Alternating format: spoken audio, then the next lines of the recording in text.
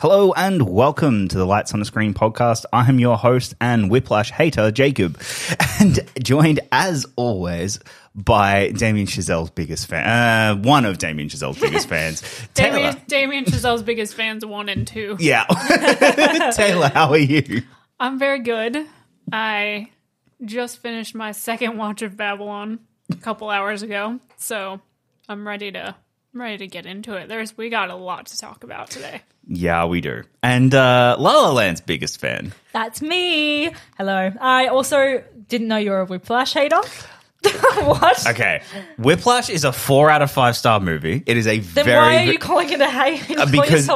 Because I'm not on the, oh my God, this is the greatest movie ever. When it came out, I was the hater for it because everyone was giving it best picture, best movie of the year. And it was like where I am with... So you like it like 10% less than everyone else. So. Exactly. It's like where I am with Everything Everywhere right now. It's right. Like, I really like this movie.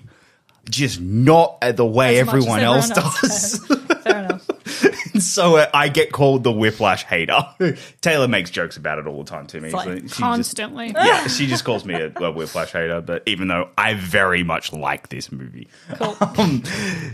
This week on the show, we dive deep into Hollywood in the 1920s with Damien Chazelle's epic take on the golden age of Hollywood. But before we get into that, Taylor, what have you been watching? Well, you and I have been watching the same. Like what we've been watching has been the same because we went through and redid Chazelle. We did. Before Babylon. And the man just doesn't miss. You know? I don't know. Like, it's kind of astonishing because Whiplash is a solid movie in terms of tone and pacing and shot composition and editing. Like, the music, the way the music is utilized is brilliant. Like, the cast is really good. Like, it's just a solid movie. And then you move on to La La Land, which is the movie, right? Like, it's the movie. It's the return of the big, flashy musical that we hadn't really had on screen in a long time. With original music, which was a huge deal. Like, they just weren't making movies like that on that kind of scale.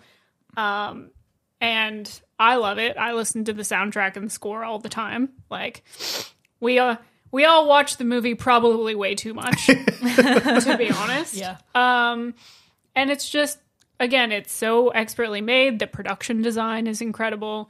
Score is incredible. The cast is wonderful. And then First Man is I would love to pick his brain about First Man because now that I've seen Babylon, I can say this even more so. It is the one movie that makes no sense in his filmography. Yeah. Babylon and La La Land and Whiplash all have a very common thread where you can look at them and say, yeah, I can believe that these were the same director. You look at First Man and you go, what is this? And I mean that in the best possible way. Yeah. Because First Man, to me, I watch it and I go, this is clearly a film made by someone who knows how to direct a film. Like, he knows how to move a camera around. He knows how to frame a shot. It's just like a very technically well-made, interesting movie, especially when it comes to the shots in space. Like, they just feel claustrophobic and it's just so well done. But if I was shown that movie and someone was like, hey, tell me who made this movie, Chazelle would not be at my top 20 answers that I would give you, except maybe if I tried to use the score to help me figure it out, then maybe. But even then, it's just such a departure from what they normally do. And I think it's easily Gosling at his very best. Yeah. I don't think we've ever seen anything like that from him before. And then, we get to Babylon, which we'll talk about later. But going back through those first 3 movies really solidified for me, all right, if I even think Babylon is, great, not brilliant, but even if I just think Babylon is great, then he's going to be top 5 director all time for me, easily. He is so stylistically, on my level. I just love what he does. I think him and Horowitz have kind of the best partnership ever, basically. Like, his scores just are magical, and they just match so well with everything that Chazelle is trying to do.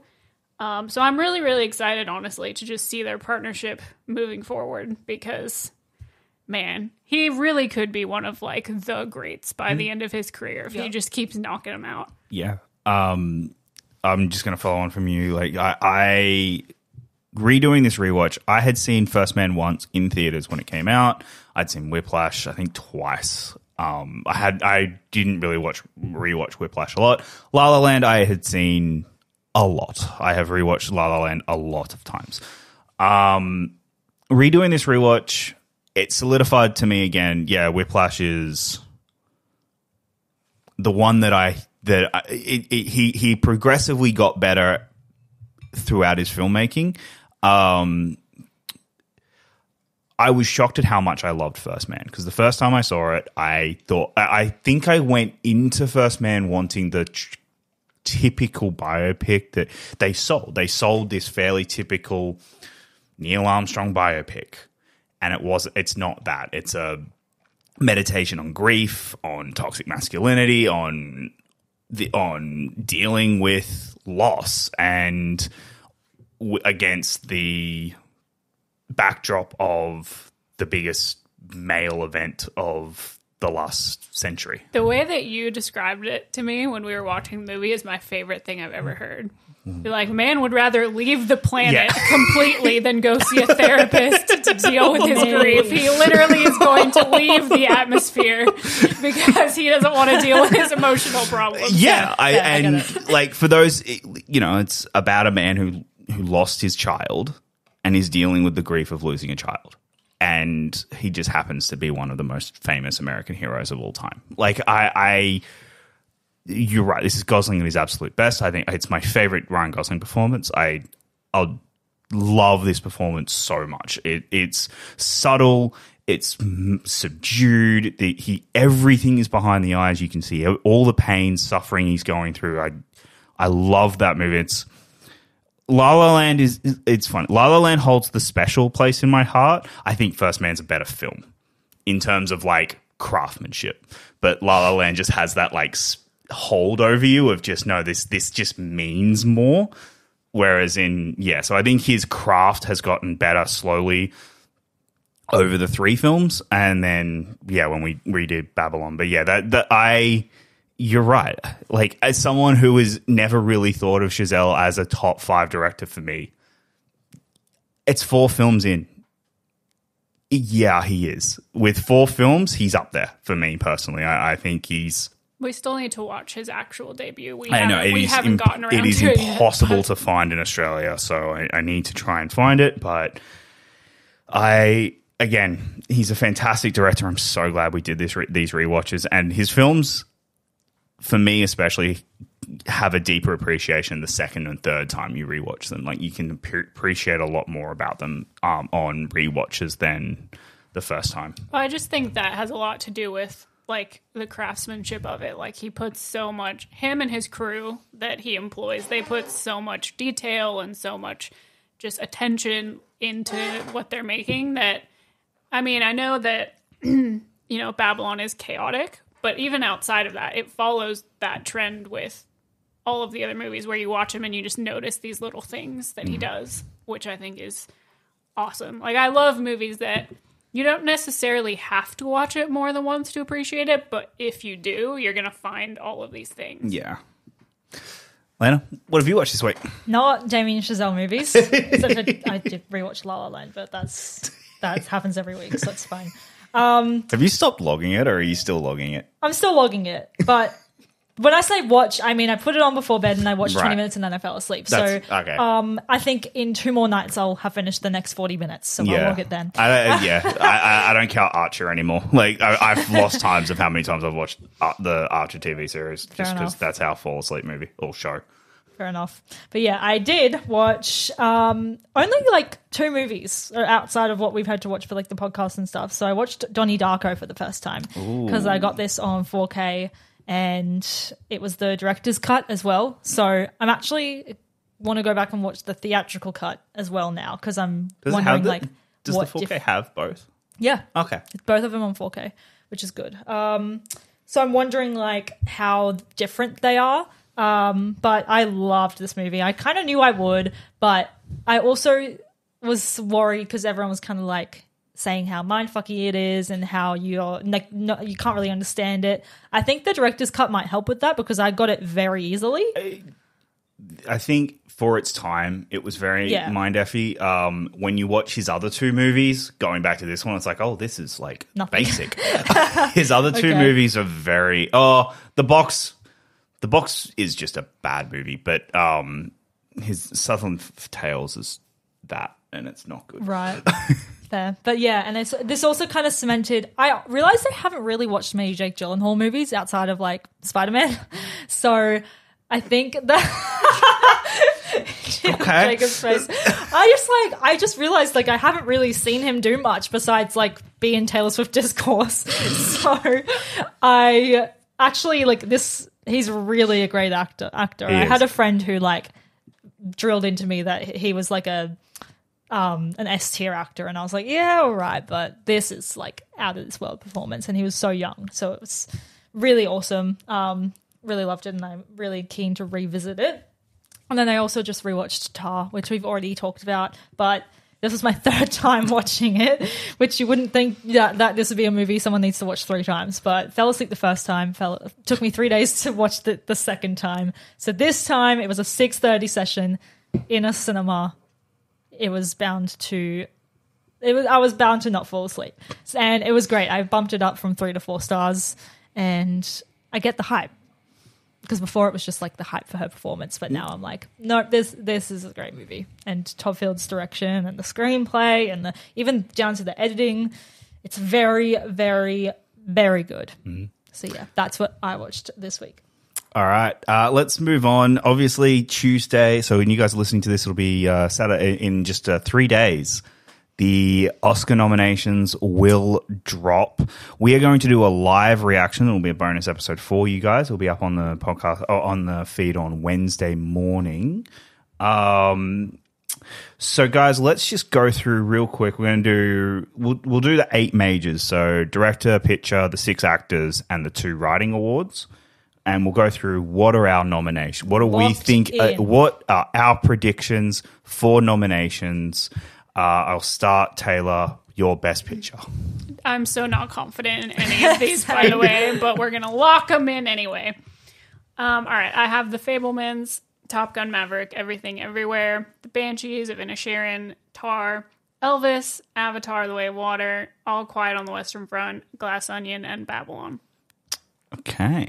I've got Top Gun Maverick, All Quiet on the Western Front, Avatar, The Way of Water, Babylon, The Banshees of Inisherin, Elvis, Everything Everywhere All at Once, The Fabelmans, Glass Onion, and Tar. Okay. I have Everything Everywhere, The Fabelmans, The Banshees of Inisherin, Top Gun Maverick, Elvis, Tar, Avatar, The Way of Water, Babylon, Women Talking, and All Quiet on the Western Front. Ooh, all right. Taylor, best director. This is a mess. Yeah. Okay. Steven Spielberg, the Daniels, Martin McDonagh, Todd Field, and Edward Berger. Ooh. But I'm not confident in it. We have the same 5. I'm really Same. not. We all have the same We're 5. not. I'm not confident in it though. Different, yeah. One of those I feel like I'm wrong about. The first, Daniels, Spielberg, Field, and McDonagh, I'm pretty certain. But I feel like that 5th spot. I'm starting to feel like Field might I not. know, me too. That's Really? the one I'm starting thinking to about. Really? Field's the one I'm starting to get a bit Right, iffy. okay. Because again, I'm very confident a foreign direct film is getting it. Yeah. I am very And it's confident gonna on be that. All Quiet. Yeah, that's where I'm at. That's why I dropped. I Yeah. dropped RRR. I wanted to put that in, but I think it's going to be But All if it's Quiet. not Todd Field, then who?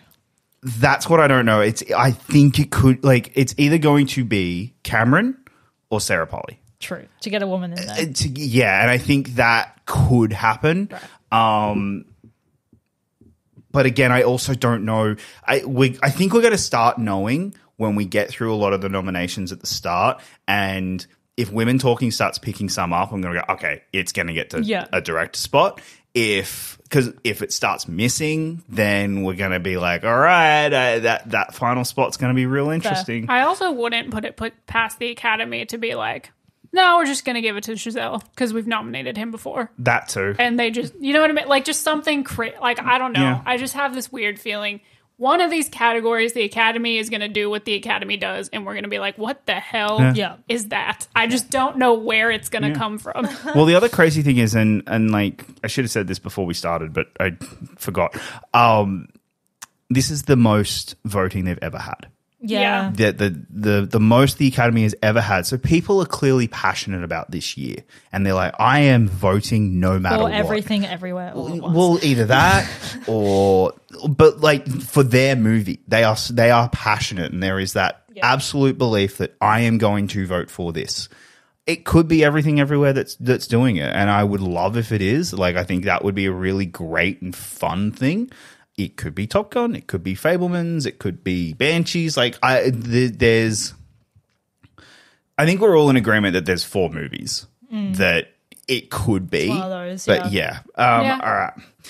Let's move on to Best Actress. Alayna, I'm going to start with you for this one. Michelle Yeoh, Kate Blanchett, Daniel Deadwyler, Michelle Williams, and Viola Davis. I have Michelle Yeoh, Kate Blanchett, Michelle Williams, Viola Davis, and Margot Robbie. I have Michelle Williams, Kate Blanchett, Michelle Yeoh, Kate Blanchett, Michelle Williams, Viola Davis, and Ana de Armas. Wow, we all have a different that fifth spot. That fifth spot could literally. Anna was in there today, and I actually swapped her out for Viola. Okay, I had Danielle in there for sure. I'm not confident on Danielle. Neither, because it's like she's like the only thing from that movie, but it could be a year. The Billie Holiday movie. Yeah, it's like just her. Yeah. So that fifth spot, man. No, that fifth spot's going to be nuts. All right, Best Actor. I'm going to let you start because I'll give you your moment. Look, I'm only confident about 3 of these. The 3 that I'm confident about are Austin Butler, Colin Farrell, and Brendan Fraser. That's it. Yeah, same. My other 2 spots are going to Bill Nye and to Tom Cruise. Okay. But literally, I would not be shocked if those 2 spots go to anyone else. Like, I'm not even joking. Like, those 2 spots, freaking Paul could show up in that spot. Diego could show up in that spot. Like, nothing would surprise me at this point.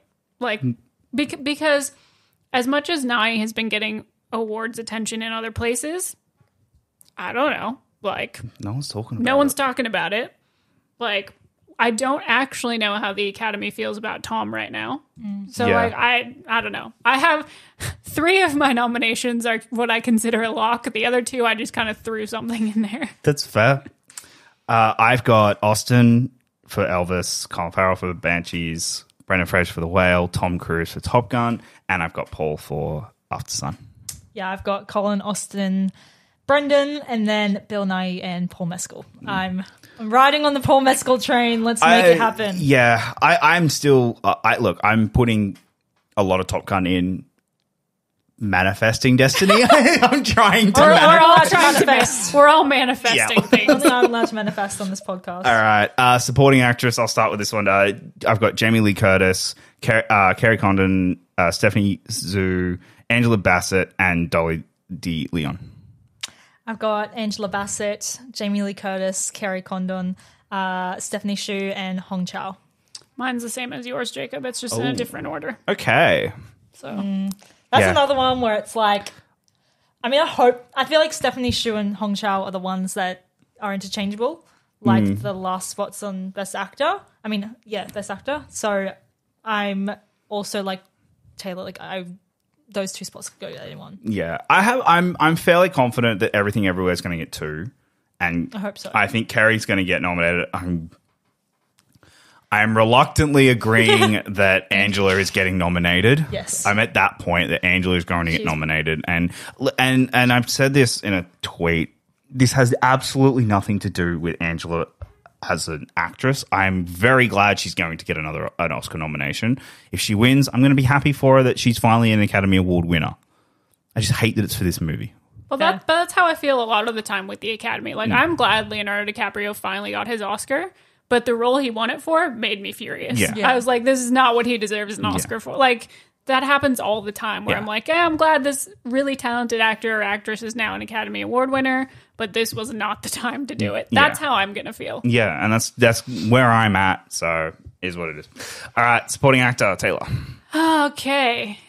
I've got Kihei Kwan for Everything Everywhere, Paul Dano, Barry Keoghan, Brendan Gleeson, and then my fifth spot, again, as is the trend, could go to anyone, but I'm locking in Brad Pitt. Ooh. I got the exact same five. I've got that, but Judd Hirsch. I substituted him in today, even though I don't agree that he should be there. No, I had Judd Hirsch for the longest time, and then my justification for why I've put Brad Pitt in is one, because I finally saw it and I love that performance. But two, I don't know if the Academy is going to give two films two nominations in the same category. True. We've never seen it before.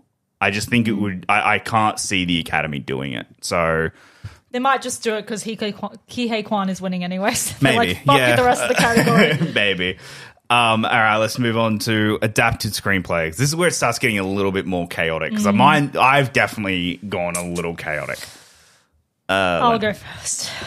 Women Talking, The Whale, Glass Onion, She Said, and All Quiet on the Western Front. Oh, okay. Tell. Yeah, I'm definitely going chaotic with mine. So I have Women Talking, Glass Onion, All Quiet, Living, and Top Gun. I have Glass Onion, Women Talking, The Whale, Top Gun, and All Quiet. Top Gun? Yep. Okay. Again, I'm manifesting destiny here because if it gets nominated for that and actor, I'm gonna be unbearable. This is gonna be an interesting live reaction. I'm gonna be unbearable. And I'm gonna literally leave. If it gets nominated for a screenplay nomination, I'm just gonna like, bye guys, you finished the podcast. Like, this has been fun, but nope. All right, and our final one, original screenplay, Taylor. I don't want to go first. Okay. I'll go first. I've got Everything Everywhere All at Once, The Banshees of Inisherin, The Fabelmans, Triangle of Sadness, and Aftersun. I have Banshees, Everything Everywhere, Tar, The Fabelmans, and Aftersun. I don't like this.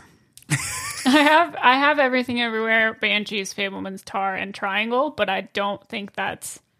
Like, I think one of them is going to miss out for either Aftersun or Babylon to sneak in. Like, I just don't... That's what I have, but I don't know. Like, I'm sticking with it, but I don't think it's right. Like, it's just fair. One of those, I don't know, man. I feel like the Academy's going to pull some crap this year. I'm fascinated by where we're going to go. I'm ready. All right, so that's our they are our predictions for the major categories in this coming. And we will announce the winner when it happens. Who's right? We are going to tally it up and see who gets the most. Yeah. Oh, yeah. Right. We definitely will. Yeah. I actually okay. So something that I do want to bring up that we will also be finding out how close I came is in September every year. Me being an idiot. I like to embarrass myself publicly. And also true. I put out before the awards season, before the movies have screened, majority of them at least, I will put out a prediction on what I think are going to be the nominations. So this is just... Did you actually release this? Yeah, I put this on Twitter. All right. This is on Twitter. Have Twitter back then. No, I know. No one liked it. No one even looked at it. So that's all right. That's fine. But I at least make it public and embarrass myself. So I'm going to put it on here just so that you guys know. It's great seeing what I actually put and how wrong I was. Let's see your best picture. This list is hilarious. It is. Oh my God. I'm excited. Okay, so my best picture predictions. Here are the 10 films that I had. Fabelmans. Fair. Babylon. Yes. I'm going to go to the ones that I actually know are going to be correct or that are somewhat in the conversation. Women Talking. Top Gun. Everything Everywhere All at Once. So there are 5 that I could maybe get safe. right. I also had The Sun. I'm very fair. high on The Sun. At that time, it's fair. Yeah, I was very high on The Sun at that point. She Said. At that time, fair. Empire of Light, At that time, fair. Bardo, Slay. I would and love Triangle of Sadness. That's fair. Yeah, I'd so- say those are fair things in September last year. Yeah, when like the Sun is the embarrassing one on Yeah. here because I've got it in I think nearly every category, and then the movie came out and it just straight up Everyone no. fucking hate it. It's so funny how much Sean Fennessy from The Big Picture hates that. You should listen to that. Yeah. It's hilarious. I was so high on The Father, and that's what made me like really like back the Sun. I was like, this is it. This is what's going to be the thing. Anyway, so director, I had Damien Chazelle, Steven Spielberg, Sarah Polley, Florian Zeller, and Ruben Ostlund. That's a slay So lineup. I'm not too that one. I'm not too embarrassed by. I would love if that was the lineup, Yeah. to be honest. Actress, I had Margot Robbie, Olivia Colman, Viola Davis, Michelle Yeoh, and Kate Blanchett. Wait, what was the middle one you said? Viola Davis No. and Olivia Colman. Olivia Colman. Yeah. Yeah, that was interesting. Yeah, but that one, not too bad. Best actor, I had Hugh Jackman, Brendan Fraser, Austin Butler, Colin Farrell, and Daniel Gomez, Kako for Bardo. Barber? A lot of words. Bardo. Yep, a lot of words. Very, very I quick. said this on my Instagram. I would love if he was to get nominated. That would be like a dream fucking nomination for me, but no. This is the one that I'm not going to get a single one of these correct, I don't think, in supporting Oh actress. my gosh. But to be fair, this was because one of them, she was the front runner in supporting actress, Michelle Williams. Right. So I had her in supporting actress, Vanessa Kirby for The Sun, Jessie Buckley for Women Talking, Jean Smart for Babylon, which is I think the one I'm most heartbroken about because she's incredible, yeah. and Sadie Sink in The Whale. Wow. I think I had that back then as well. Yeah. Like, that was kind of, yeah. And last one, I had Paul Dano in supporting actor. I had Paul Dano for Fabelmans, Ki Kwan for Everything Everywhere, Michael Ward for Empire of Light, Woody Harrelson for Triangle of Sadness, and my most embarrassing one is Chris Pine for Don't Worry, Darling. The fact that before that movie came out, everyone was like I probably had it in my best picture list. I think I did as well, yeah. And then it I was think- like, yeah. no, this is I not think- an Academy movie at I all. think it was in mine originally, but then we had heard. I think that at that point, the first reviews had dropped, and I was like, "Oh, I'm taking that out." But yeah, so yeah, just a public embarrassment. I like doing it every September because it just goes to show you how much people Changes. like it changes over Yeah. the course. What were the things pre awards, pre festivals, like that were like, oh, this is the thing, and then we get to the end. I mean, this year was a little weird because like 3 of the films that are going to get nominated were released pre festivals. So like it's that, you know, we're big and we knew from pre festivals. So it's going to be really, really interesting. Guys, let's move on to the movie that we're going to be talking about, obviously, and that the rest of this episode is going to focus on because we really need to dive into this one, and that is, of course, Babylon, a tale of outsized ambition and outrageous excess. Babylon, the new film from Academy Award-winning director Damien Chazelle, traces the rise and fall of multiple characters during an era of unbridled decadence and depravity in early Hollywood. What about you? Sorry? If you could go anywhere in the whole world, where would you go? I always want to be part of something bigger. I love that answer. Something that lasts, that means something. Something more important than life. Yes. It's written in the stars. I am a star. If I had money, I would only spend it on things that were fun, you know? Not boring things like taxes. I'm just one for everyone to party forever. All right. What did we think of Babylon? I'm going to let you start because you have been looking forward to this. I think, to be fair, both of you two have been looking forward to this movie, I think, all year. I have very much been looking forward to this as well, but I am definitely at this table third on the Damien Chazelle hype train.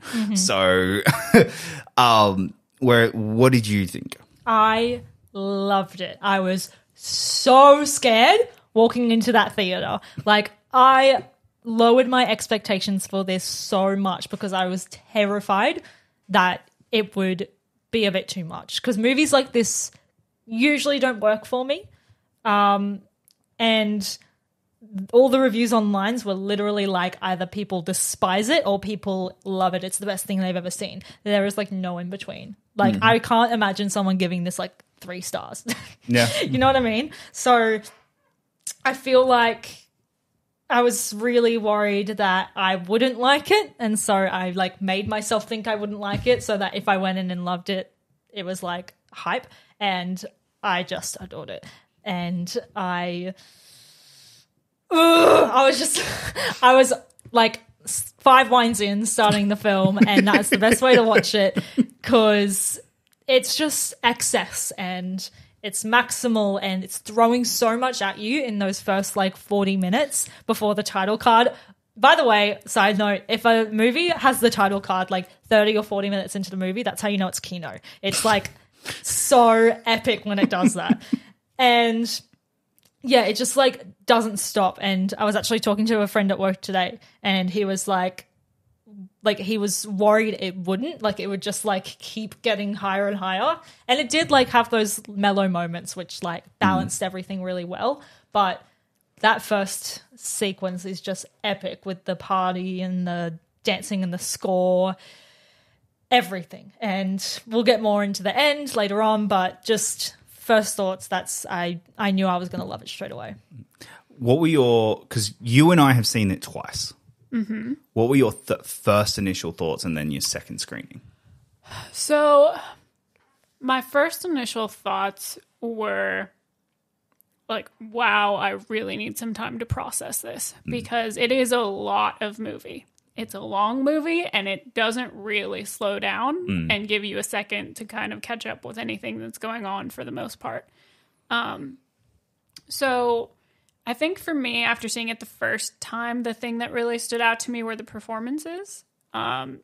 Seeing Margot Robbie and Diego Calva specifically just kind of fearlessly and relentlessly take on roles that are so big and demand so much. Like, they're not subdued performances whatsoever. Like, they had to have been exhausted after every single day on set with just how much it was demanding of them to do. And I thought they both carried it really, really well. Like you mentioned earlier, I think Brad Pitt does a great job in the role. So it's a little weird. People haven't really been talking about it. But yeah, I think for me, after the first watch, it was mostly just trying to let it all sink in, like what I had seen. And then the second watch, the pacing worked a lot better for me. It didn't feel anywhere near as long because my brain wasn't trying to process so much information at one time. I kind of was ready for it. And again, the performances really stand out. The score really stands out. It's just something that doesn't pull any of its punches. Like, it's messy and chaotic, and it's just fully going at 100 miles per hour the entire time. And it's one of those movies that is really divisive and is made, like, it's made to be that way, in my opinion. This movie's not made to, be this shining, shimmering, kind of sanitized version of Hollywood that we see, even when Hollywood is being portrayed as messy. Like, there's usually a little bit of shine to it, whereas this movie is very much not concerned with doing that. And I like that. I think it's good to have a movie like this where it takes really big swings the whole time and it kind of doesn't care whether you are going to go along for the ride or not. Like, you have to make that decision, and if you choose to go along and roll with the swings, then you're going to have a great time, and it's going to take you on this crazy adventure, and it's going to pay off by the end of it. But you have to be willing to go with it and just kind of shed all of your expectations of what a movie like this typically kind of might look like. Yeah, the first time I watched it, I walked out kind of, I don't know if disappointed is the right word, but I struggled with this a lot. And the first time I watched it, I really struggled with it because one, and we can get to it in spoilers, but Singing in the Rain is one of my all-time favorite movies. I love Singing in the Rain a lot, and this movie is a lot of Singing in the Rain, and we'll get to it more in spoilers. The other thing is I think a lot of it just felt messy and self-indulgent and just a little bit like you were saying, it's a lot to process, and you really need to process this movie. And it just, a lot of it felt, I understood why it was doing what it was doing, but I also was very much like, I didn't like how it was doing it. I felt the editing was all over the place. I was very surprised by a lot of it.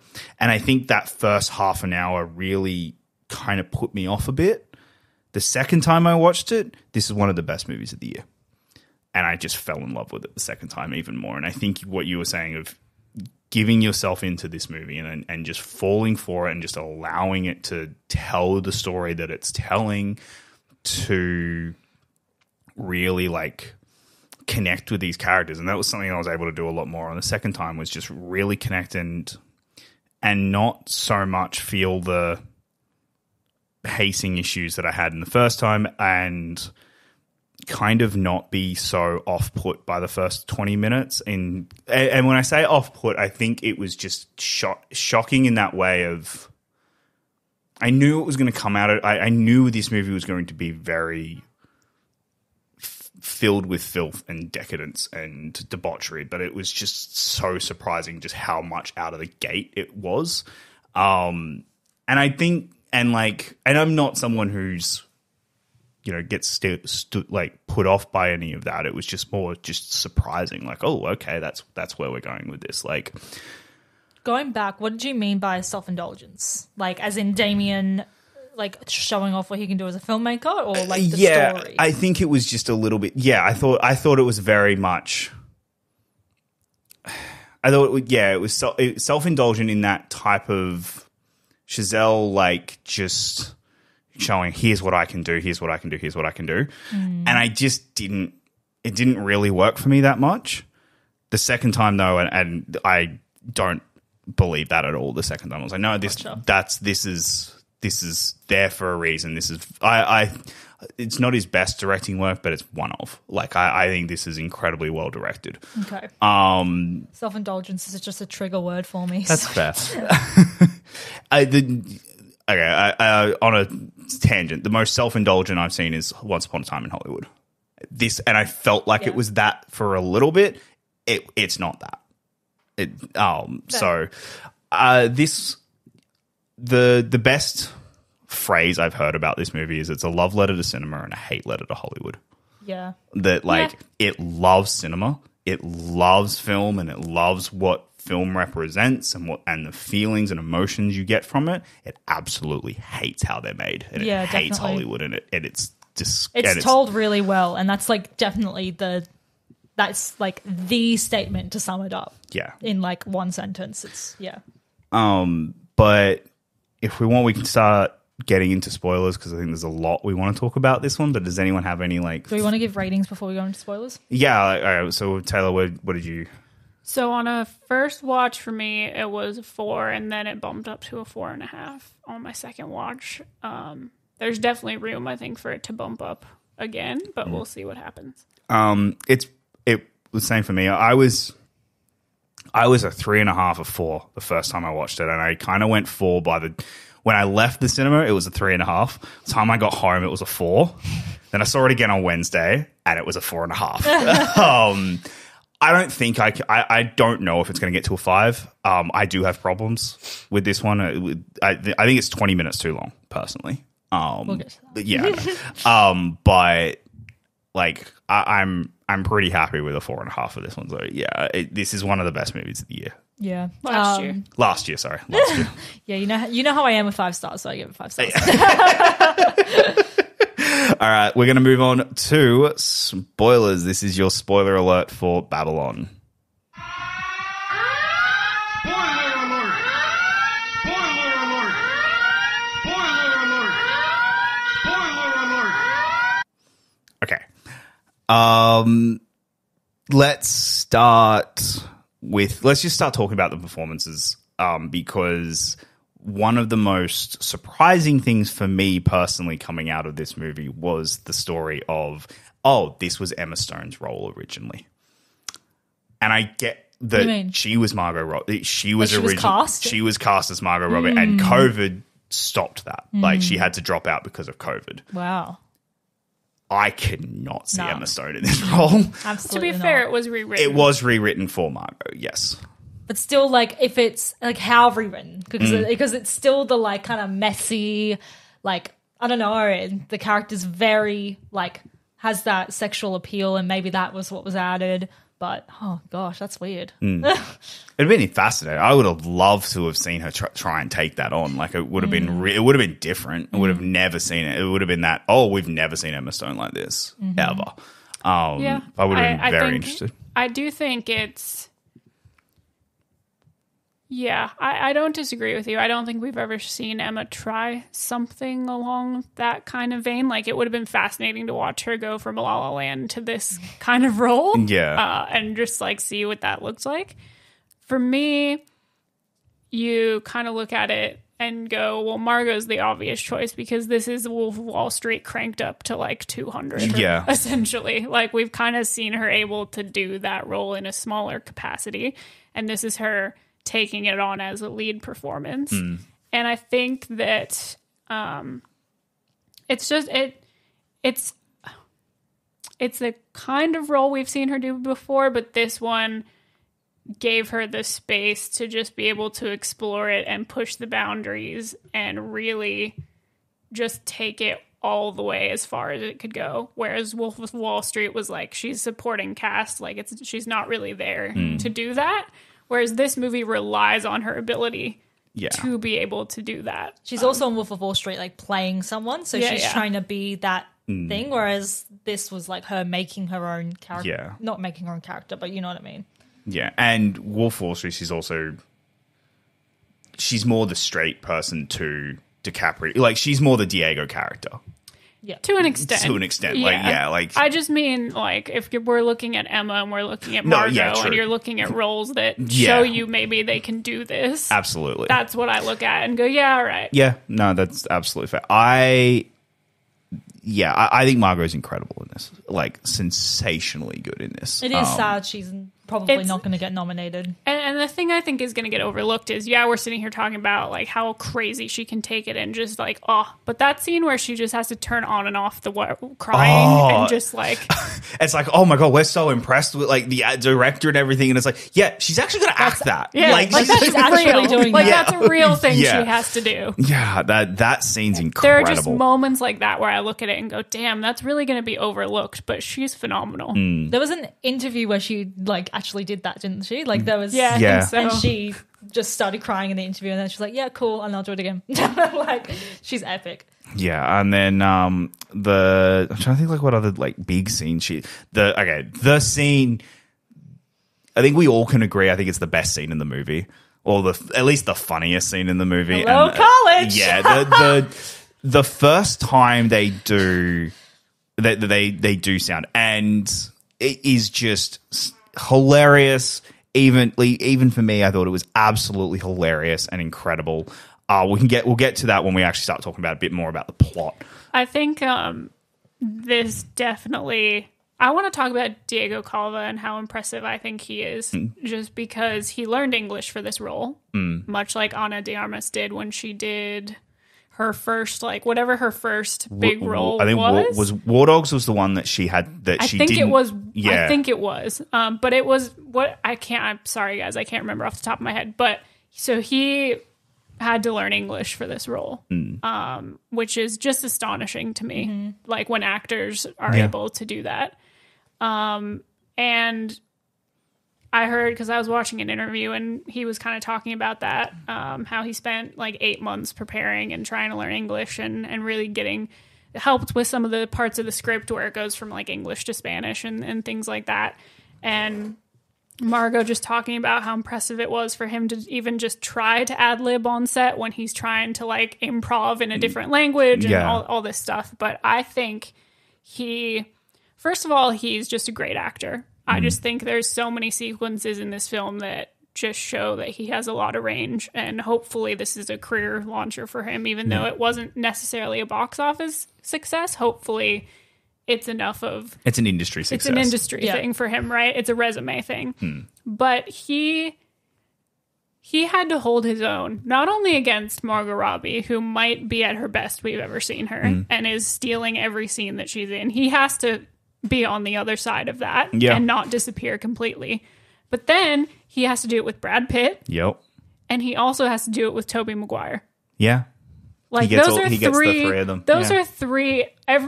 Anyone who knows me knows my thoughts on Tobey Maguire. But from an acting perspective, having to be, do scenes opposite those three absolute industry giants Insane. in your first role doing English, like, that's just... Yeah. It's kind of insane to me. Yeah. To be honest. That's like fair. like he never feels out of depth. Like when he's hanging out with Brad Pitt, you're like, yeah. It just makes sense. Like, Yeah. It just never feels like he's out of place. It never feels like he's trying to learn the craft. Like, it just feels like he's been doing this. It goes under the radar, but that is like an incredible feat. It is. epic.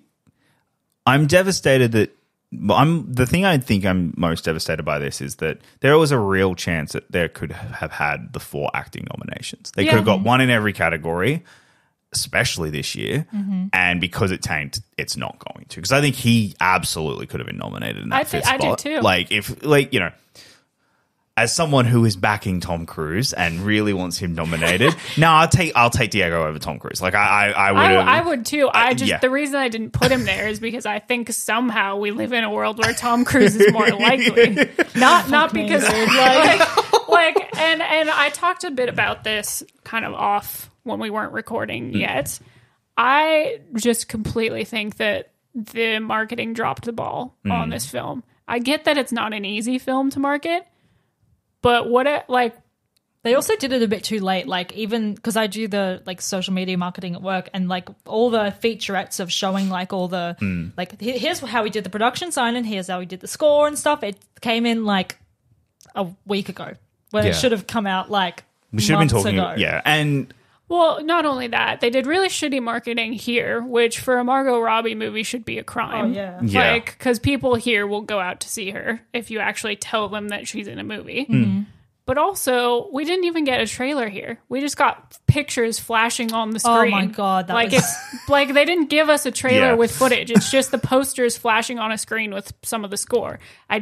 I'm assuming the US got actual trailers, but I don't. We did ages ago. I remember seeing a trailer sometimes, but then like recently in the last month, it's just been literally the pictures, and I'm like, what? Like, it upsets me that this movie was just marketed like crap, especially because of the cast you have involved.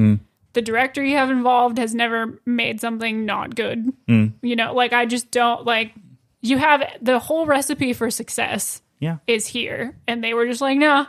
Yeah. No, I get you. I'm devastated by how this movie has performed because I really, really loved this movie, and it is absolutely sensational. We've kind of danced around him.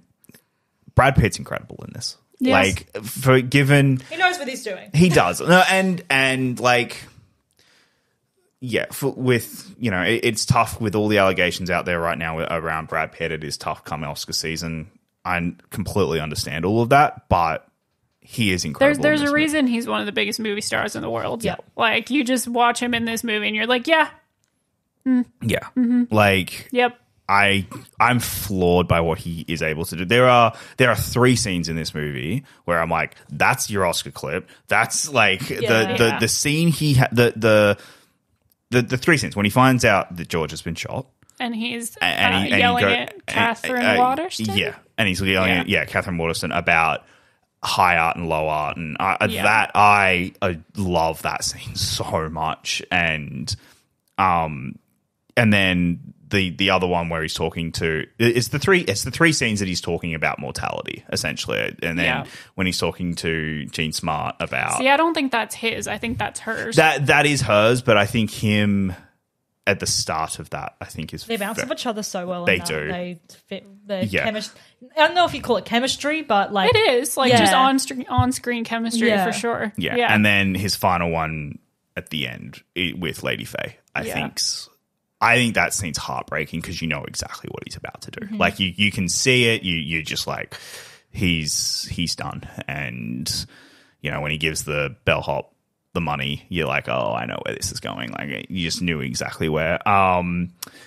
But going to, I actually want to start talking about Chazelle's directing because I think the first time I saw it, and I think why it didn't really work for me that well was the jump cuts, was how quickly it cut. Not the jump, the really quick editing between like the crazy party scene and then it would cut to a still quiet moment and then crazy editing. The worst one for me and the one that I still don't like is after he kills himself. After Brad Pitt kills himself, and then it cuts to Manny running into the house, and it's just the music's going. I think that might be my favorite one. I love a good jump cut. I think that's my favorite one, actually. Because to me, can I tell you why? Yeah, no, sure. Because I love that one specifically because to me it's like, oh, we've just basically watched Brad Pitt's Jack Conrad kill himself. And then in this industry, they don't have time to mourn. They don't have time to think about it. Like, there's a death, and then it's like, nope, next thing, go, go, go, go, go. Like, you've got your own stuff going on. Like, it's just, to me, it's like... It fits the theme. To me, it's like, oh, how sad. No, I'll give you... you know what? I'll give you that one. No, that's fair, actually. That's just how I saw it. No, I'm not trying to convince you. I'm just telling you how I see it. Yeah, that's... Don't gaslight yourself, Jacob. Don't victimize yourself here. I'm just trying to explain. Think your own thoughts, but that's a good thought. I will give you that one. That makes a lot of sense, actually. That I really like that. But anyway, I do agree with you. It's very jarring, like the way that he's chosen deliberately to do those kind of cuts throughout the film. It took me. I think that was the thing that I had to really process the first time, and I think it also made the film feel longer the first time, whereas in the second time, it really like, oh, this is flowing. This is going by really quick. That first scene about how they make movies when we get the whole sequence with Margot Robbie intercut with Brad Pitt and Spike Jonze and them making that is, I think, the best representation I have ever seen of just the manic chaoticness that is Hollywood. Yeah. And I loved every single second of that whole sequence because the first hour of this movie, even the first time I saw it, I was just like, oh my God, this could be one of the best movies of this is amazing. I absolutely that whole first hour is incredible.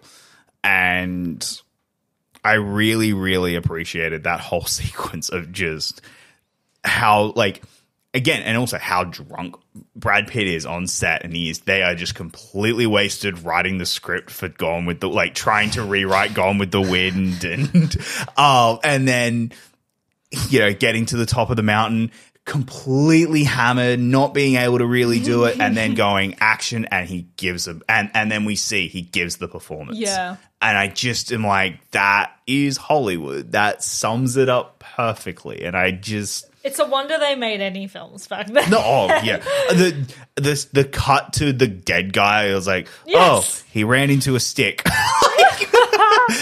had a drinking problem. Yeah. The chaoticness, and you feel like... And there's... But it's chaotic. But it's always in control. It never feels like controlled it's chaos, out of control of Damien Chazelle. No, yeah, Damien Chazelle presents.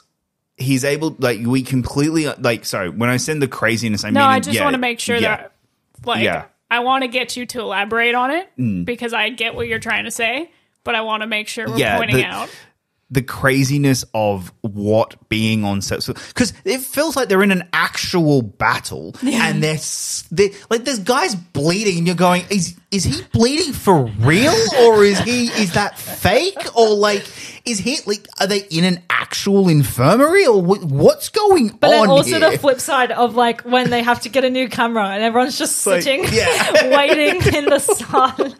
Oh, it's just epic. That whole sequence just feels so authentic as Yeah. well. Like you just sit there and you're like, this feels like what it would have been like, and just absolute. Well, and it's like it's the same with when we see Margot Robbie's side of it too, right? Yeah. Where it's like the set like catches on fire and they're like, keep rolling, Yep. just keep It's fine. nope, just nothing's on fire, like it's fine.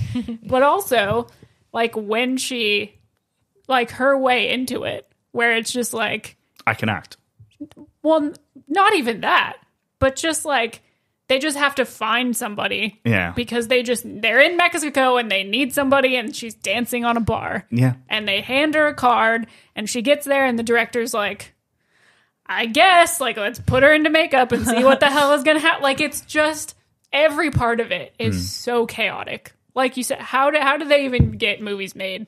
Like, even with just silent movies. Like, how did they get anything made? Because everything was on fire. Horses were destroying cameras. Like, Brad almost got speared in the head while he's on the phone. Like, There's no like visual effects back then, guys. No, it's It's all real. yeah, it's absolutely sensational how they film this whole sequence, and at the end of it, and what I really love overall, what this whole movie is building to is the love of cinema. That it's worth it. That despite everything. So everything you just saw and Yeah. every like chaotic, crazy, absolutely just like vile thing you just saw. It's like, worth it because This in is the what you end you get and in the end they show that shot of of the end of that sequence when they're filming the movie. You get the shot of him kissing her, and that's it. And you're like, there's the power of cinema, and like that whole narrative is constantly reinforced through the whole film until the final shot. And I think the final shot is perfect. I think it's the best final shot. well, let's not jump that far No, ahead. let's not go there yet. I do think that there are a couple of very minor exceptions, but the first 15 to 20 minutes are as visually gross as the movie gets. Like, if you can get through, like, the first 15, 20 minutes, you're Yeah. pretty solid. It's after probably that. something where it does that to be like, guys, this is what, which Chazelle does that a lot. He's like, Yeah. guys, this is what kind of movie it is. Yeah. If you don't like it, get out, get your refunds now. Yeah. Because I only want people in this cinema who are actually going to appreciate what this is. Yeah. No, because outside of like the man eating the rat and then the rattlesnake, that's it. Like they're Everything else is pretty tame. visually, like, not disgusting. Like, Yeah. except for that, it just hits you in the. It's a 1-2 punch at the opening. Oh yeah, for sure. Yeah, because you get an elephant shitting all over you, and then I was like, oh okay, and then 2 seconds later you get woman peeing on guy. It's like, oh okay, all right, that's where we're at. And then you get the most nudity I've ever seen in my entire life in that kind of movie. Yeah, just. Like everyone, like they're not. I think I was listening to an interview with Margot, and she's like, "I'm pretty sure those were real porn stars, and people were actually having sex next to us." She's like, "I'm pretty sure that's actually what was happening," and we all just had to remind each other to just be careful where you're walking and what you're touching and what's going on. Like, Oh god. But yeah, like that whole opening sequence is so manic and chaotic and but like I think there is the element of this is fun, but also you're meant to be like, this is disgusting. Like, I don't think you're meant Wolf of Wall Street has it, but it's meant to be like, hey, this is fun. this is glamorous. Like, but it's fun and over the top, but you're also meant to be like, whoa, this guy's not good. You're definitely meant to be like, oh, this isn't good. Like, this isn't meant, you're not meant to enjoy this. You can obviously watch it, and the way that Margot, because we kind of kind of see it through Margot Robbie's eyes, especially when she walks in and she's like enamored by the room Yeah. that she's in and wants to steal the show straight away. But I do agree that like there's a part of you that is meant to kind of see it cautiously. And not completely give in to the, oh my God, I wish I was at a party like this in 1920s Hollywood. Because that's like the whole point of the movie. Like you said, hate letter to Hollywood. So yeah. I don't know. I disagree with you. Yeah. I think the whole point of Margot Robbie's character is we're supposed to be enamored by it and we're supposed to wish we were there. Okay. I think Diego's character gives us the other side of it. Yeah. Saying that this is shit as he's trying to figure out how to sneak someone out the back that's OD'd. Yeah. And he's the one that has to work it and doesn't really get to enjoy the glamour of it. Like part of him enjoys being there, but part of him like knows what the other side of it looks like because he has to work it. Yeah. True. I think that's why I'm like conflicted on that, because you see Margot Robbie and like she's dancing and it's like the whole thing, and then it cuts to whatever Diego's doing and it's like, oh my God, they're carrying out a dead body and there's sweaty old man and like, you know.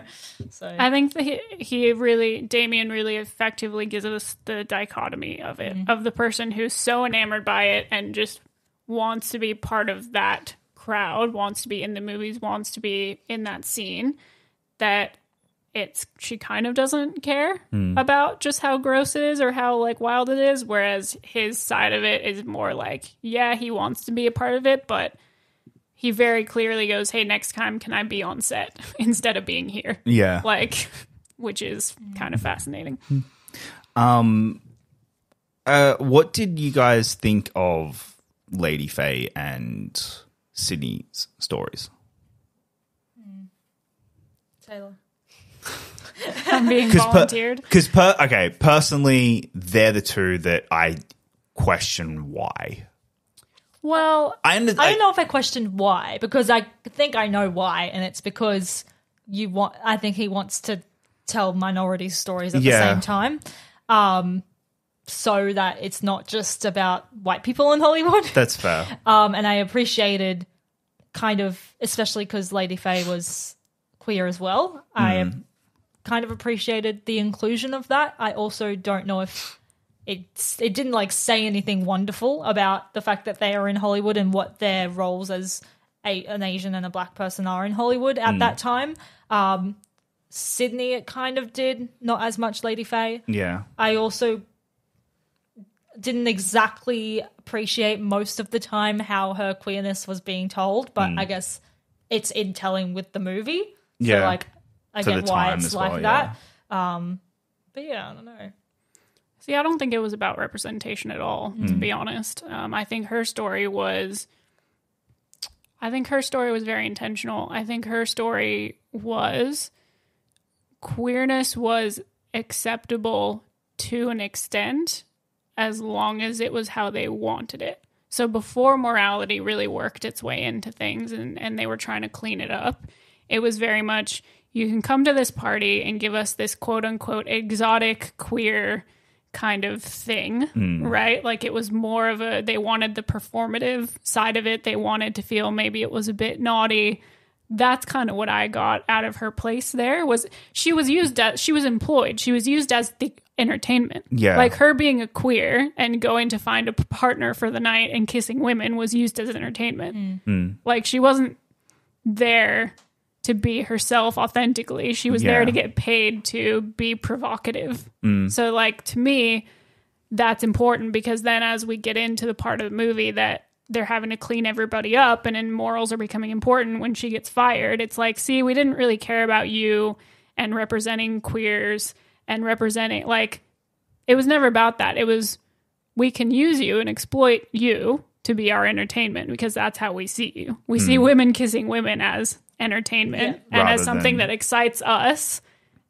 And that was to me the point of that, which really was like being like, yeah, Hollywood back then, still not great now, but back then was really sucked. Like that was the only way you were going to be accepted, kind of. And even then you weren't really being accepted. It was more like, how can we benefit from this. Yeah. And then when she gets fired, it's like really tough. It's really like, so not only do they see it as immoral and something that they need to get rid of, and they can't even employ her just for quote unquote fun or entertainment anymore. Like, it's just like completely unacceptable at that point, which I think tells you a lot about where Hollywood was at that point in time. When it comes to Sydney's story, I think his was more, and maybe I'm reading too much into this, but his to me was, he is clearly more talented than probably most people in any room that he walks into. Like, he's very clearly the guy. And when we see him interact with Diego Calva's character that first time with the Singing in the Rain sequence, and he says, "What do you think?" And he says, "The camera's facing the wrong way." Does having that idea ultimately benefit him? Sure. Does he get credited really for having that idea? Does he really make money off of the fact that it was his idea? Does he get the studio executive position from having that idea? No. Like, it benefits him because it puts him on camera. But to me, it's a commentary on minorities not actually getting credit for their ideas. And not really, like, it was just...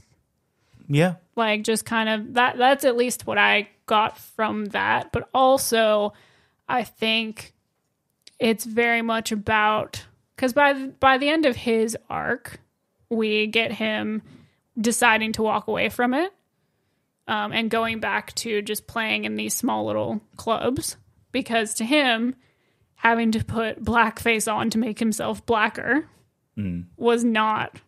What do you want to... was not worth it to him. Yeah. Like, he, I think, is the one character we probably see in the whole film that has a line, who decides that the quote-unquote whatever it costs does not work for him. Yeah. Yeah. Everyone else is willing to say, this is what I want, and whatever it takes to get it, even if it means I end up dead, like, that's worth the cost for me. For him, that's not his story, which I think is fascinating, because unless I'm forgetting someone, he's literally the only one Yeah. that picks a different path. Yeah.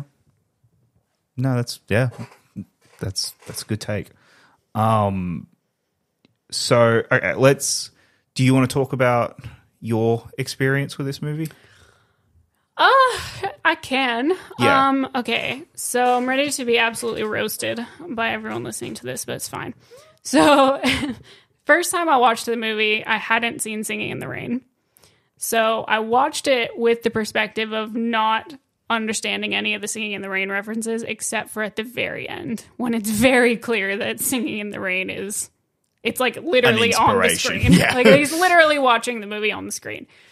So watching it the second time, because I watched Babylon, came home, watched Singing in the Rain, woke up the next day and watched Babylon again. And I do think that as much as I enjoyed Babylon without having seen Singing in the Rain, I definitely think it helps a whole lot to have that kind of touchstone of what exactly has given Chazelle so much inspiration to make this. Because it's very clearly, even though the tone is wildly different and it has a far more masochistic take on the kind of story that Singing in the Rain is telling, it's clearly he's taken that movie and gone, bam, like, it's his glorified remake. This is my version of it, I suppose, where it's and to me, you can appreciate pretty much the whole movie almost the exact same amount, except for the very end.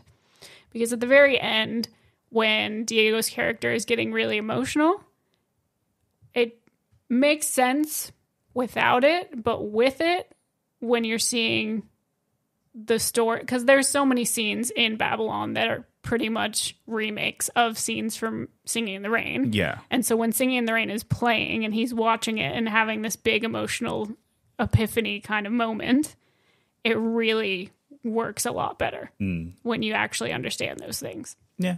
Because to me, like, I didn't pick up any references. Like, I didn't sit there the first time I watched it and pick up on anything that was from Singing in the Rain.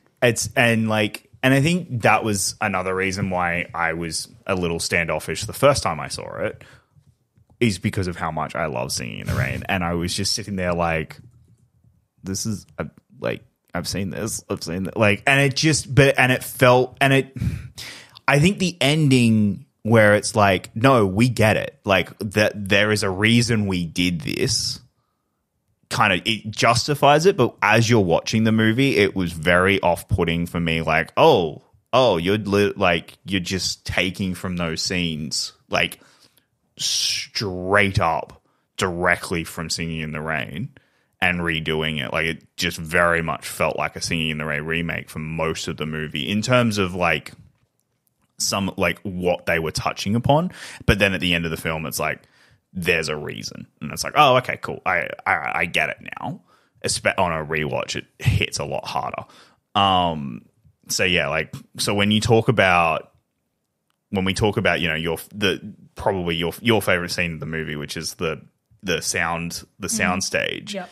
That is a beat for beat remake of Singing in the Rain, which I didn't know. Yeah, I just thought it was a hilarious scene. Yeah, the first time I saw Neither it. did I. I mean, I've seen Singing in the Rain, but in dance class in year 9, that's because we did like one of the dances in it, and then we Yeah. went and saw the stage show, and I Yeah. fell asleep the whole time. I need to rewatch it, I guess, but so like that whole sequence, don't get me wrong, it's hilarious and it is so well made and it's just absolutely perfectly sums up just the chaos and mess that would have been going from silent to sound and just how big of a disaster it most likely was. But yeah, it was tough for me as someone who really loves that the Singing in the Rain, watching this going, I've seen this and you are blatantly ripping it off. fair enough. But no, like so But is it ripping it off like is it more of an ode to it, or is he just trying to like remake it and you don't appreciate it that much? the first time I saw it, Yeah. that's how I felt. Like I didn't feel like it was an ode. It didn't feel like this was Like, I love what's the name? The Daniels doing Wong Kar Wai. Like it wasn't. Yeah, that. it was didn't just feel like that. Authentic. It felt like the first time I saw it, it felt like I'm being sneaky. I'm being cheeky and I'm being sneaky. But then I get why. Like because the ending is the thing that goes, this is why. Like so it's hard when you're watching the movie and you don't know where In it's real going. time, Yeah, like so I'm just trying to give you that was my perspective on it the first time. And that's why I think the second time I've just fallen in love with this movie so much and why I'm like I'm completely on board. So like going through, is there any other scenes you guys really want to like jump on and talk about? I guess there's one I could talk about that kind of ties into something else I wanted to bring up that we haven't talked about yet. There's a scene where Margot Robbie's character comes to Diego Calva for help. She comes banging on the door in presumably the middle of the night to ask for help because she has all these gambling debts.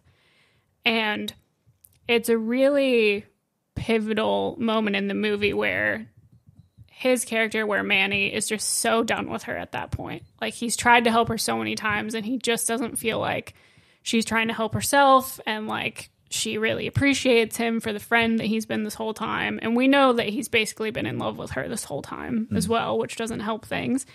But he just loses it and he starts screaming at her in Spanish and there are no subtitles to it.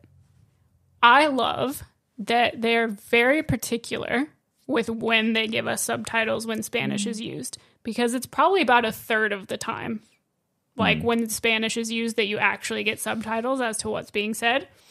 And Jacob and I talked about this earlier. Probably a little annoying to some people. To me, I think it's perfect. Yeah. I think when it's not giving you the subtitles, it's telling you that the specific words he's saying aren't important. It's how he's saying them, the context of the situation. Like, you can figure out what's being conveyed without having to 100% understand what he's saying. Yeah. And I thought it was such a great stylistic and storytelling choice Personally, I wish there wasn't any at all, but I'm a fucking weirdo, so that's fine. Like, I'll leave that. But I just really appreciate the way that English and Spanish is kind of used and flipped and interchanged throughout the movie. Like, a lot of the time when he's talking, he's going between both. And I just think it's such a cool choice that we don't really see a lot of in, like, big movies. It's either one or the other. It's either, you know, an international foreign film with the Spanish language, or it's just a movie in English where all the characters are expected to only speak English. So I really thought that was cool. I agree. I really love when movies have that stylistic choice of not including subtitles when someone just, not randomly, but just like starts talking in a different language if it's in an English film. Because you're right. Like, I've never known why I like it, but you just like summed it up. It's like you just hear it from the tone and you can figure out so much from how an actor is saying something. Yeah. Which I think is, again, credit to Diego because he nailed it. Like, you didn't actually need to know what he was saying in that scene to know, like, what he was feeling. You'd really love The Godfather because there's a whole sequence when they I've seen the motherfucking Godfather. Jacob, Sorry, we're I trying just to have had it. to. I know. Jacob. I saw my opportunity and I had to take it. This heartfelt moment where I'm talking about the importance of bilingual. So I saw an opportunity and I had to take it. You're like, this is an opportunity for me to remind everyone how much Alayna hates The Godfather. I don't hate The Godfather. Anyway, this is not The Godfather podcast. I completely... I'm in so much trouble right now. No, I completely agree with you though. Like, no, you're right in that you completely understand everything through his performance, and yeah, context matters. And I love when films trust an audience to just follow context. And yeah, I like it when movies assume their listeners, audience, that's the word, assume their audience are smart enough. yeah, they're intelligent and Yes. they can actually follow the things that are happening on screen, and they can understand what is happening. Guy Ritchie. One thing that I want to like mention that I was a little disappointed that we never got, and we get it, but we don't get them on screen together doing it. And we don't get the final scene between Jack and Diego. Halfway through the film, we get a phone call, and that's the last time that they're on screen together. There is one other scene that they're on together when it's at the party, But they don't really talk to each other. Jack and Manny literally run into each other, see each other, and then keep moving, and that's the last time that they are on screen together. But the scene where Jack says goodbye to Manny because he's left MGM and gone to Kino, and is hey, good luck, I'm glad you did. I would have liked to have had that on screen, like to get them together doing it, but I also get that that's to go with the theme of what the movie is probably trying to say of, hey, relationships end, they go, they move on. So I get it. I just, from like a drama point of view, it's like, Especially I back then when we can't just text each other and stuff. Yeah, It's like they don't have time to go visit the set, or like find their schedules just aren't working out, or they assume they'll always have another time to get around to it. Yeah. No. So let's get on to other scenes that I just love and I really want to just talk about.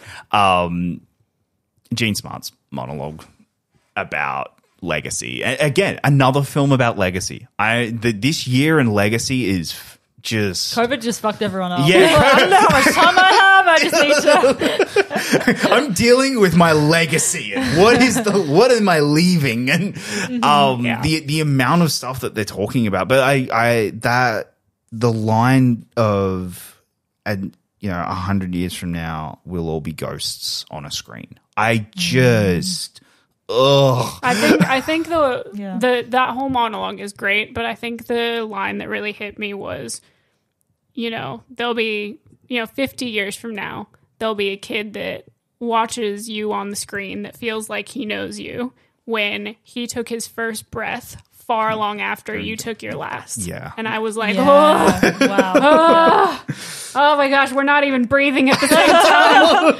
Like, that whole monologue was insane. She is brilliant. Yeah. But also, yeah, just the idea of dealing with legacy, and in that specific situation where he is dealing with the fact that his career might actually be over. Like, his time has come and gone, and Hollywood has kind of passed him by. And the silent era was kind of his thing. Yeah. Which is interesting, because when she talks to him a couple scenes before, when he's like, no, I don't want to impede. She says, do you miss the silence? And he says, no, I don't want to impede progress. Yeah. Which is just like... I mean, like, he embodies that, because he embodies that, like, person who was, I wanted to change Hollywood. I wanted to keep it moving forward, and it did, just without him. Yeah. I know. It's just, yeah, it's such a crazy, like, because that's definitely the turning point for his character in the movie. That conversation. Yeah. Like, he's never the same after that conversation. And it's really interesting how, like, Chazelle brings in characters like Jean Smart and Tobey Maguire, and they have not much screen time, but when they do have that screen time, it basically changes the character's, like, the main character's path. Yeah. Like, completely. Because, like, really smart. I like that Jean Smart's, like, peppered throughout the film. Yeah. Like, she's always there. She's, the whole time she's always in the background covering the event. And then she gets her scene that she absolutely nails. And yeah, that sequence, I think, is probably the most heartbreaking moment. And I'm going to go on my tangent because that's when it happens. This is the thing that I caught, and I'm going to be, and I don't care if I'm the only person who thinks this. So the score for this film, again, I cannot get it out of my head for the last 3 days. It's been in my head the last 3 days, and I can't get it out of my head. I absolutely love this score. There is 3 scenes in this movie. It happens 3 times. It's when George dies. It's when it's when Jack has the conversation with Eleanor, and it's when Nellie leaves. 3 times it plays. I can't remember what the name of the track is, but it's it plays 3 times through the film, and it has this, like, the same score. It's the same score. It sounds the same. I could be wrong, but right. It plays in these 3 specific moments, and each time it has a couple of this little chords that are at the end of a La La Land song.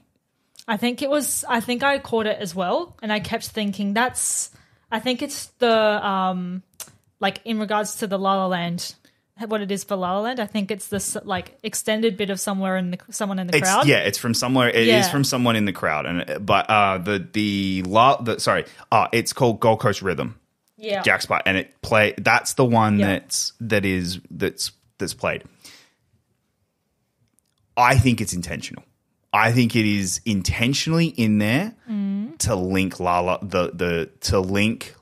Land and the optimism, because I think this is that Babylon as a whole is a response to La La Land and the quote unquote criticism that it's an idealized version of Hollywood. Hey, all right, here is the real Hollywood, and I think using music from that song specifically, which is the longing to be noticed song, and then having it play in the 3 points where these guys are not regretting, but at the end of being noticed, I think is intentional and is about saying, it is Damien Chazelle saying being noticed isn't always the best. I kind of agree with you, but I hear La La Land like 10 times in like 10 different scores, probably just because Justin Hurwitz does both scores, and he probably uses the same kind of instruments and the same kind of progressions because that's his score. Like, you could listen to most like score makers, I don't know what they're called, composers, that's them. Wait a second. Oh, hold on.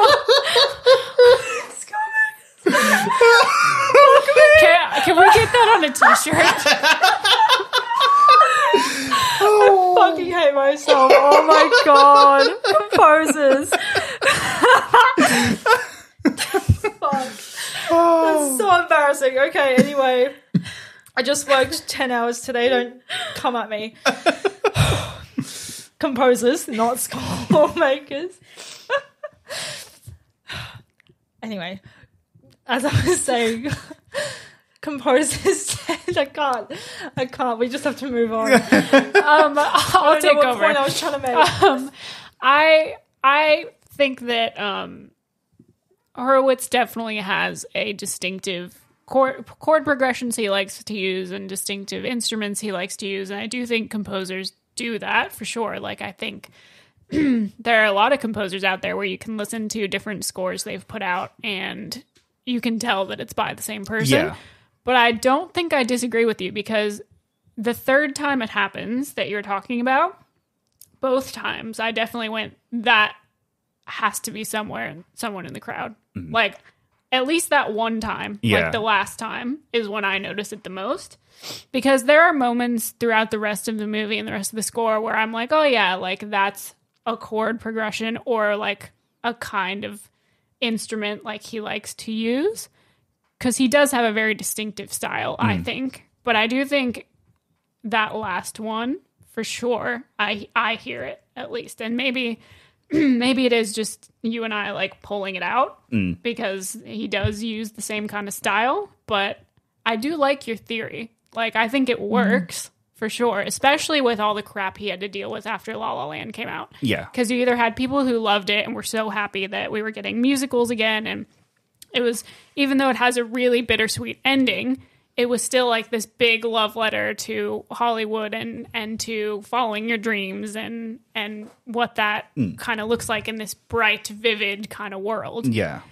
And then he had to deal with people going like, well, that's a super idealized version of it, and Hollywood's not like that, and, you know, whatever else, like, oh, this white man doing jazz, like, Yeah. you know, all the crap he had to deal with after La La Land, this definitely feels like a swing of the pendulum in the complete other direction. Yeah, this movie feels like it definitely feels like we never would have gotten this had, honestly, La La Land won Best Picture easily. Like, if it had been the renowned favorite, the beloved film that everyone just loved, and there was no backlash or criticism.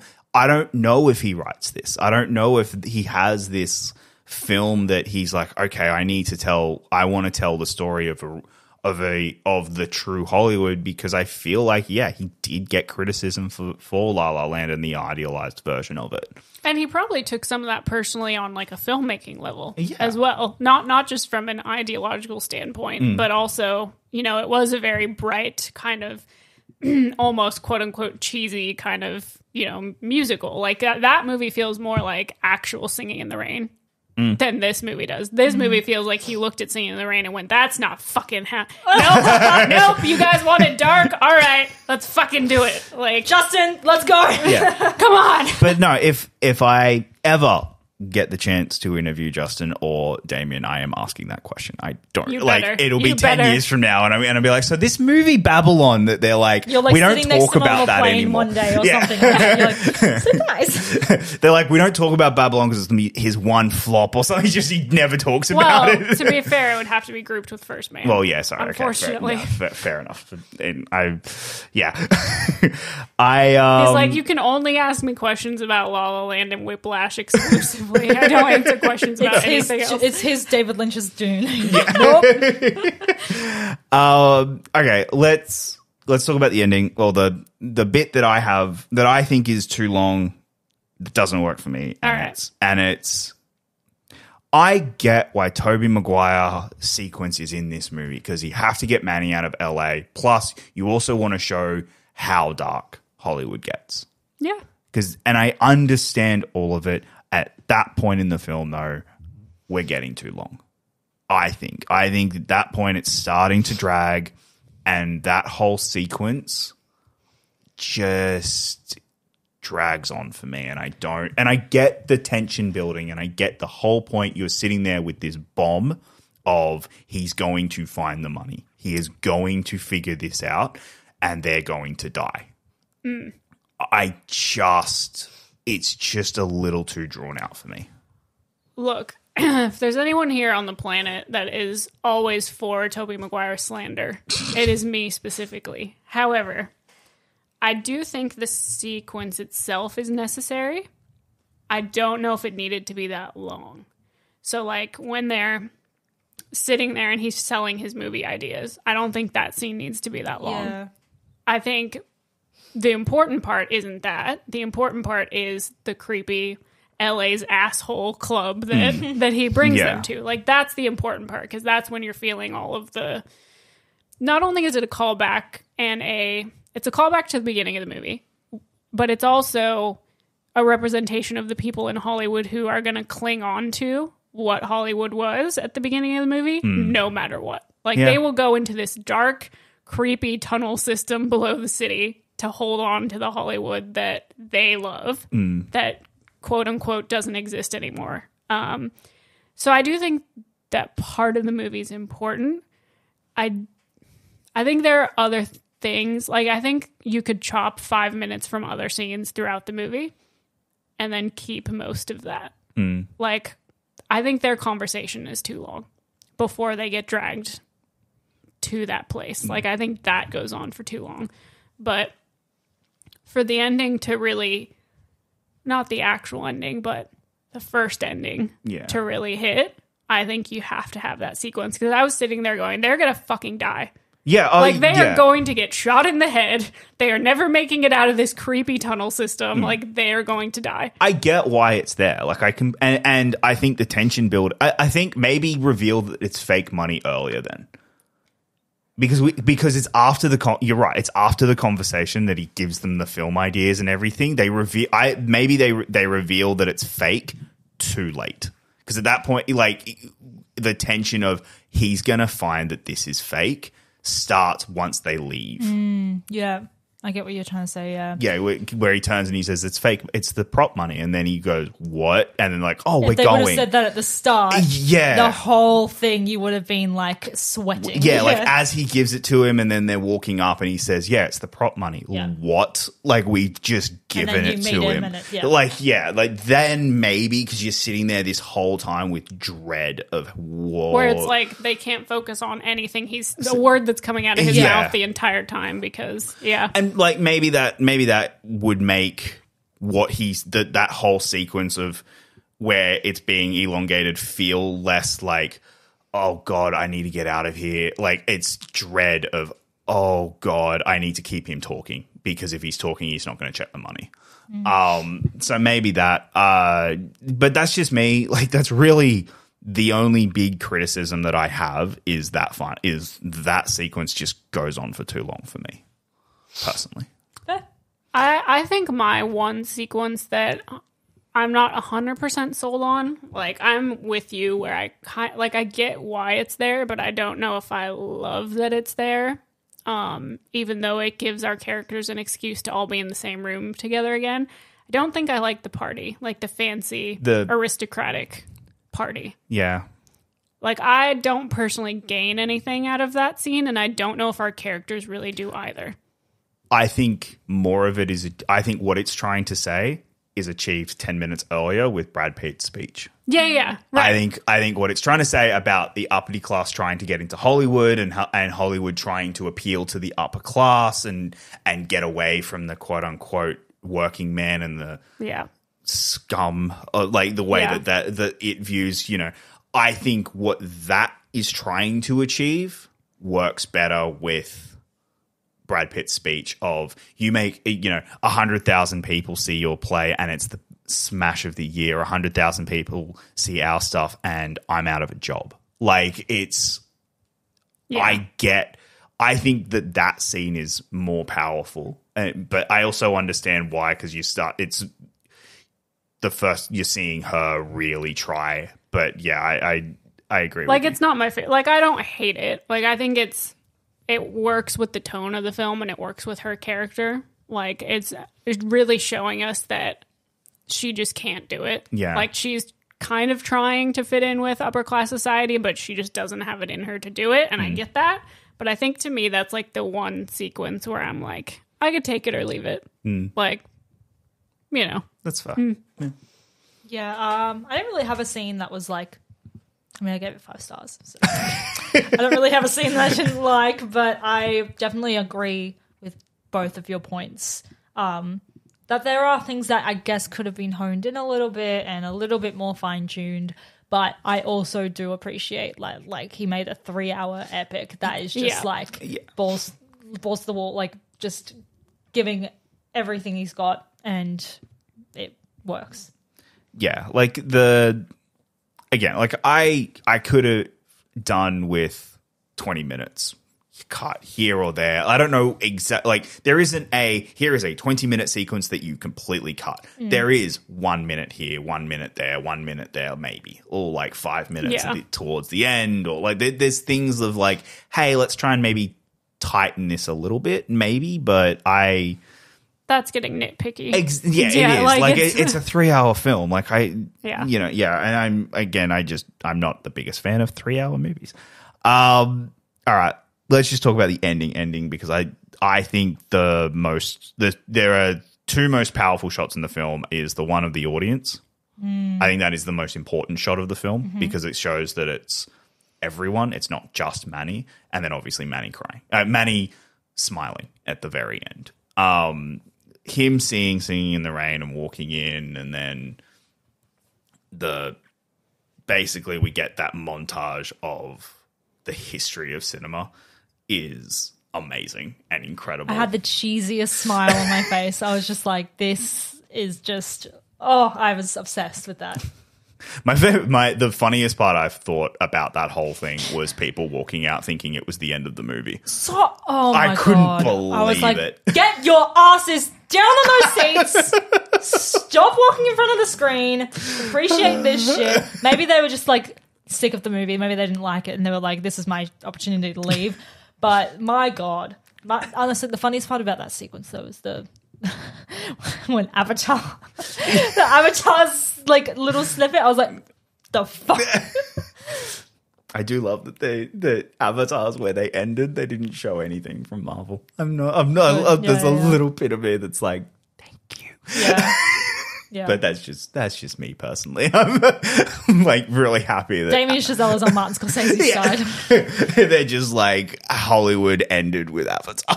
Like Hollywood, Avatar was where Hollywood just went, this is the epitome of what we have done so far. This is actually it. There was no movie made after this. 09 was the end. I really do love the history of cinema part. I think that's really great. And then the hey, if you have epilepsy, good luck. I'm very sorry. Whole sequence where they're just like every single color, like the red, green, blue, like to show trying to like printing film, and that whole sequence was just perfect. Yeah. I loved it was just the perfect way to encapsulate the whole movie. Yeah, and just like, if you didn't get the point of this is it. Yeah, exactly. Like, hey, and it's such an indirect. It's direct, but it's also like not shoving it in your face, like telling you exactly what it is. Like, it's like if you either get this or you don't. Yeah. No, so. I love this movie. I really do. I can't wait to see it again. Same. I'm gonna try and go see it again at some point in the next couple of weeks. Get pissed and go see it again. But yeah, any final thoughts, Taylor? Any other scenes you guys want to talk about? Like, I kind of jumped around everything. Yeah, I just think. I mean, we kind of skipped over the actual ending of the movie, but no, okay, so like.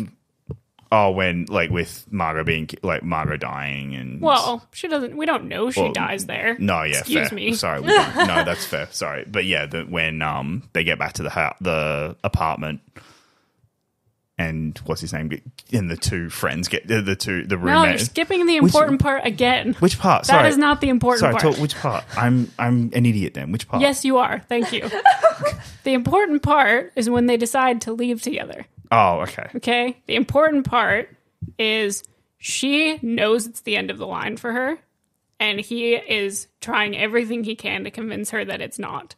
And even though she agrees to it, I don't think she believes for a second that she's making it to Mexico.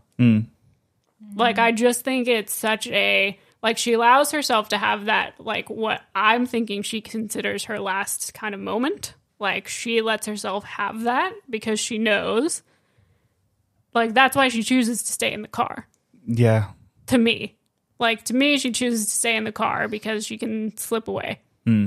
And she is, in that moment, slowly walking away, taking in that it's out of her hands at that point. Like, she's accepted it, is what it is, whereas she knows that he's not like that. Like, she is very much, he needs to get out of here. He's going to keep going. This is not the end of the line for him, but I just think they're such, like, in mentally and emotionally completely different places in that point. But it's just, like, the one moment in the movie, like, kind of lets you, like, slow down and have a moment with the two of them, which I think is fascinating. Yeah. Yeah, I loved that moment too. Yeah. No, I did. I loved that sequence. And it's, yeah, I think it is heartbreaking of having where he, you know, they get to the car, they get to the apartment and she's, yeah, no, I'm walking off. And he gets into the car and is like, where is she? And then just goes, I'm gonna die. I'm out of here. Leave. Yeah. Yeah. Sad. Yeah. Like it is the ending of it. The ending is bittersweet in the, you know, like obviously, yeah, we get the montage of Eleanor dying and then dying at 76 and then her. I also found it interesting, you know, Jack gets the big front page. Yeah. Eleanor gets a big section of, hey, Hollywood icon, and hers is a small, tiny one on like page 3 of silent film star. Yeah, it's interesting. Yeah. Any final thoughts? Not really. Justin and Damien just are a power couple for the ages, and they just need to keep directing and composing together. That's my last note on that. Keep being iconic, honestly, both of them. Yeah, I agree.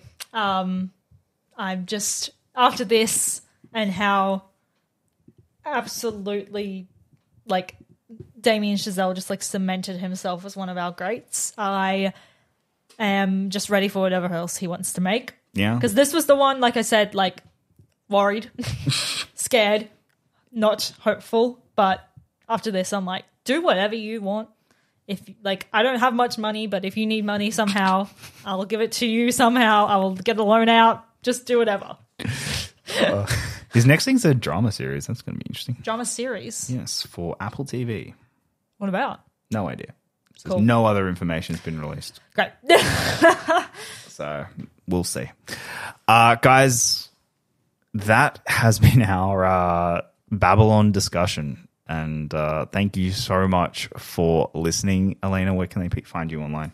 You can find me on Letterboxd and Instagram at Alayna Violet. And you can find me on TikTok and Twitter at Laney Film. You can find all of us at Lights on the Screen on Instagram. Taylor? You can find me pretty much everywhere. Twitter, Letterboxd, Tumblr, YouTube, the whole deal at Finally Tailored. And you guys can find me pretty much everywhere as well at Jake Blunden.